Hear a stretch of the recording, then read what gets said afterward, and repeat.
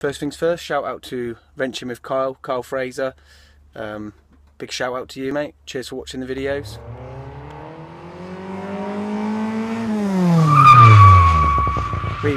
Welcome back to the shop, guys. So on a hot day like this, what do we all do? We want to clean the car, don't we? So I've just cleaned the car. Surprisingly, I went to Tesco's. Let me just show you this. I didn't hold up much hope for it. It's absolutely awesome. I used about 3 capfuls of this in a little bucket of water, and it's washed the whole car. And it just kept foaming up. You know, it was a bit like a sea foam. So that was really cool. I've done a bit of a cheat wash today. I've just washed it with that, and then I've hit it with the Demon Shine and a microfiber. So that's the wash I did after we came back from camping, just to get rid of all the road grime and the salt. Obviously you don't want to leave it on the paintwork. Just show you. I like washing the car, and again I don't like washing the car because you get to see all the new scratches and stuff, but she's pretty clean. Yeah? Okay, should we go and have a look? But you have to wait for it a lot. Alright then. Okay. Yep, I'm just going to come in. It's just in the shed. A couple of things I want to show you. First thing is, if you've seen my other video, this, it's absolutely quality. Once you get the specific data onto it, the software, it's a really good tool. You can do pretty much anything with this tool, and you can put up to four softwares on there. So obviously I've got the Honda one because I got that free when I bought this, but you can put 4 softwares on there, so that's really cool.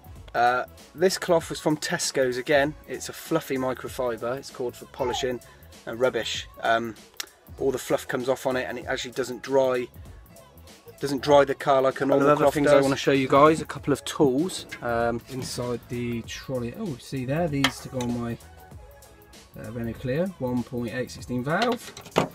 Not 1.8 anymore. Anyway, in the trolley, this is pretty cool. This was my granddad's torque wrench. It's a Bedford torque wrench.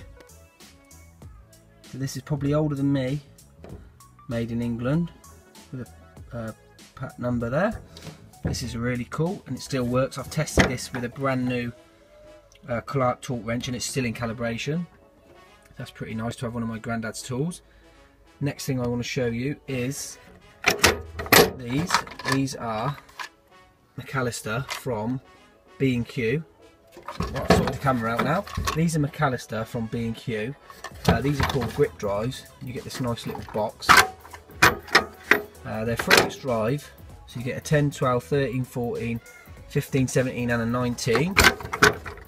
And a nice little case, and they got these extra pieces inside to help grip onto the nut what you're trying to get out, or the bolt. So I've used these a few times and they're really cool. So I like those. Those are £25 in the shop. I got them on eBay for £12. Someone was selling them brand new.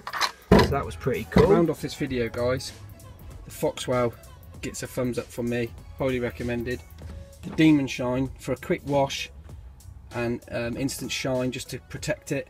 This stuff is really good. Doesn't leave any white residue, which is cool. This stuff has really surprised me. This is from Tesco's, shampoo with wax. That gets a thumbs up. And these get a thumbs up from me. These are really cool in a nice little case. Obviously, as you know, this trolley gets a thumbs up.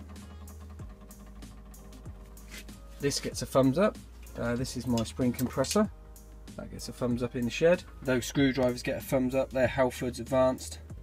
They're really good set of screwdrivers. Another tool I want to show you while we're looking at tools, Draper, suitable for detecting engine noises with such as piston slap, worn gear bearings, damaged valves and water pump failure.